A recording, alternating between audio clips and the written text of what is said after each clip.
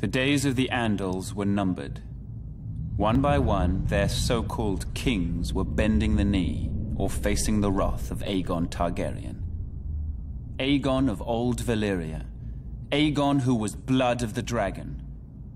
After defeating the Iron Men at Harrenhal and slaying the last of the Storm Kings, Aegon and his sisters, Rhaenys and Visenya, set their sights on other prizes. The gold mines of the Rock and the fertile lands of the Reach. King Loren Lannister of the Rock and King Mern Gardener of the Reach foolishly thought their combined armies could beat back the Targaryen host. They rode forth together, their proud banners flapping in the wind, and faced off against Aegon in a vast golden field of wheat.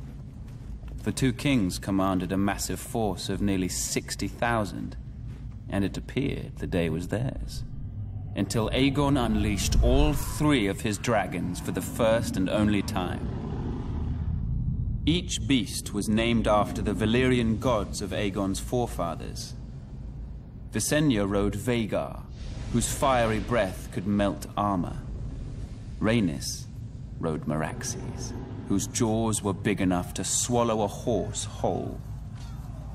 Greatest of all was Balerion the Black Dread, with fire dark as night and wings so huge whole towns were covered in shadow when he flew overhead. This magnificent creature was ridden by Aegon himself. 4,000 men were bathed in glorious dragon flame that day, on what came to be known as the Field of Fire. King Mern was among the dead, and House Gardener died with him. His stewards, the Tyrells, surrendered his ancestral stronghold of Highgarden to Aegon, and were appointed Lords Paramount of the Reach and Wardens of the South. When Loren Lannister witnessed Mern's fate, he wisely bent the knee.